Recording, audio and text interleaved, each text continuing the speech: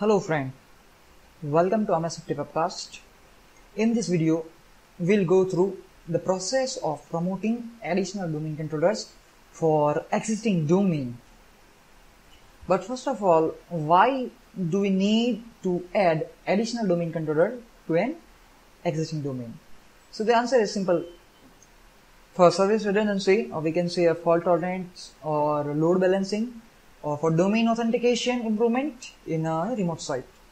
So in case of server failure, we still have another on which we can provide a necessary service in our network, which is avoids business discontinuity.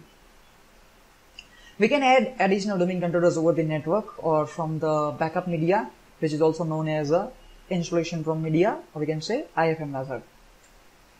First of all, we need a fresh, clean installation of Windows Server 2008 R2. And if you have already Windows Server 2012, you have to configure its network card property to be able to start the promotion. So let's look at our scenario. So this is our lab scenario where I have a root domain controller named srt-dc01.mylab.local, and already I configured IP 192.168.49.10. Domain name is mylab.local and role is a primary domain controller with DNS.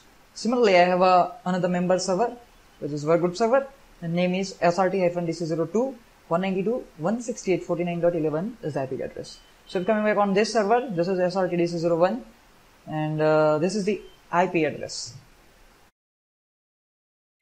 And click on local server. Here we have srt-dc02. So workgroup computer, and already set a static IP. Let's check that IP configuration. Property, IP version 4, and UVC. So IP address is set as 192.168.49.11, and I configured the preferred DNS server is exactly the IP address of our main domain controller. So click on OK, close, and close. So also make sure that you have a network connectivity between both of the server, and just I'm going to check that. 192.168.49.10. Okay, that's no problem. And also let's check the NS lookup as well as done. So there is not an issue. So NS lookup is running fine, DNS service is running fine, as well as we have a network connectivity. So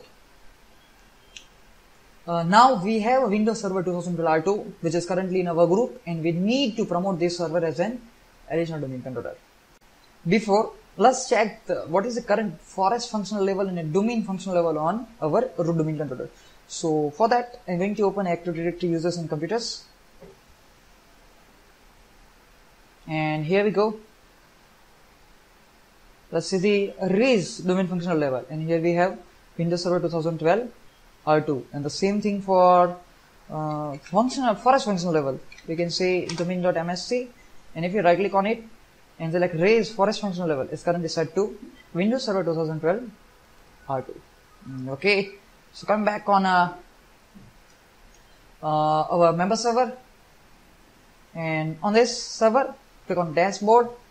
Now click on add roles and features. This wizard will open showing you the before you begin page. Click on next to continue. Select role-based or feature-based installation, as we will installing a role on a single server. Click on next. As this is the local installation, the server will be listed and selected automatically from the server pool, and that is srt-dc02. Select it and click on next.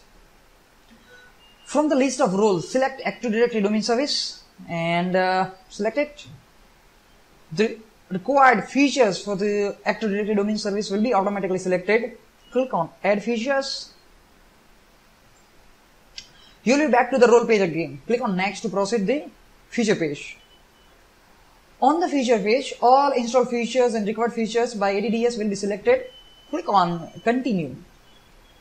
Click on next to continue. The main role is selected to install. We have a brief information about Active Directory Domain Service. Click on next. This is about the confirmation. So click on install to start the Active Directory Domain Service installation. Once the installation is completed, another step is required. to promoting this server to a additional domain controller. So when role is installed, you will notice a yellow exclamation mark on the dashboard in the server manager. This tells you that post deployment configuration steps are required. So to do that, click on promote this server to a domain controller.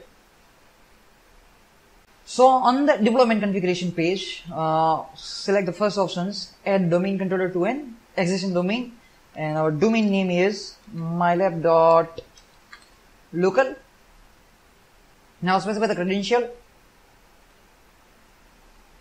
So that is our enterprise administrator credential, administrator at mylab.local and his password.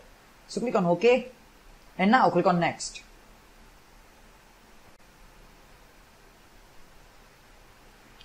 So define if server should be a DNS server and a global catalog. I would strongly recommend it installing both roles on each domain controller in your environment. And select the site to which this DC should belongs to and define the DSRM password. Currently we are going with a default first site name. In later videos we will discuss about Active Directory site and subnet. So currently leave all these value to default, specify the DSRM password and click on next. Do not worry about DNS delegation as this server is not DNS already. Click on next. In additional options, you can define if you want to install this domain controller from IFM, means installation from media, if you have it, and point from which DC replication should be done. In a later video, we will also discuss about IFM, but currently, and we have a single domain controller, that's why I am going to select replicate from srt-dc01.mylab.local. So, click on next to continue. The location to install ADDS database will be displayed. Browse different location if you need to change the default path, and I'm not going to change that. Click on next to continue. Here's the review options. Once read it, whatever you select, all these options are here. If you want to modify it, go back and modify the options, and now come back and click on next to check the prerequisites.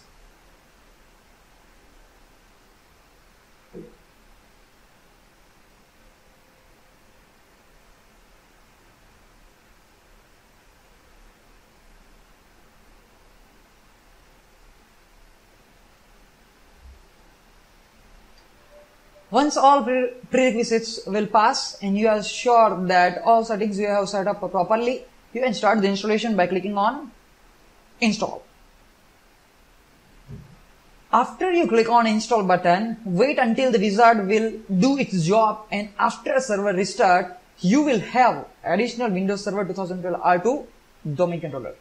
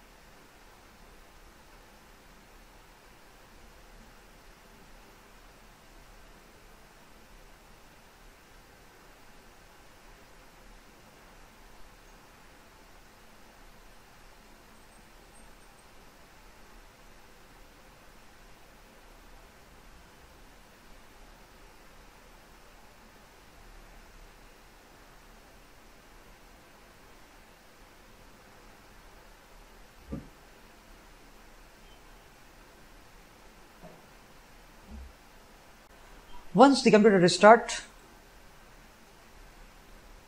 log into the computer again, but now you can see we have a mylab/administrator.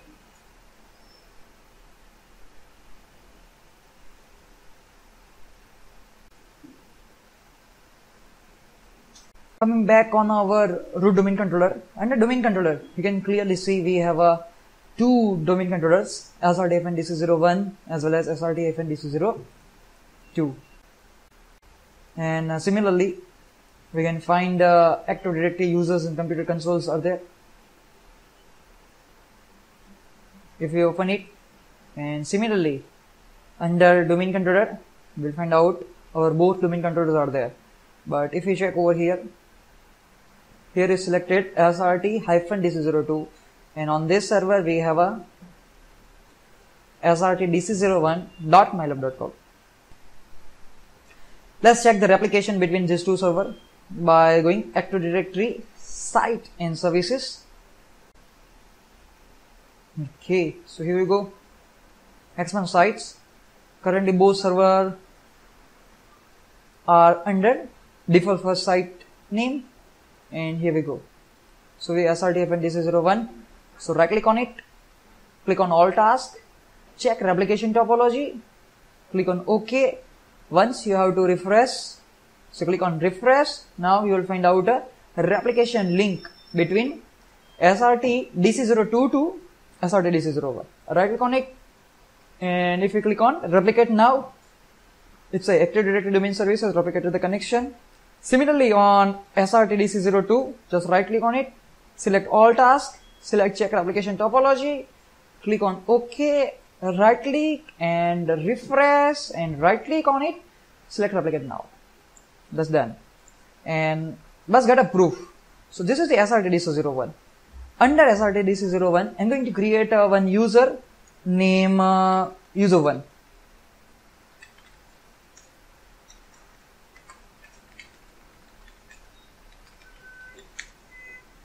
Next and finish. So we have a user1, and which I created on a SRT-DC01. Come look on SRT-02. Under users, see, we find a user1. And similarly, if I create a user on our ADC, specify the password, click on next, click on finish, and we have a user2. If I refresh on SRT-DC01, say our user2, that means both domain controllers are synchronizing with each other, and that is the process we known as a replication. So this is the how domain controllers synchronize with each other.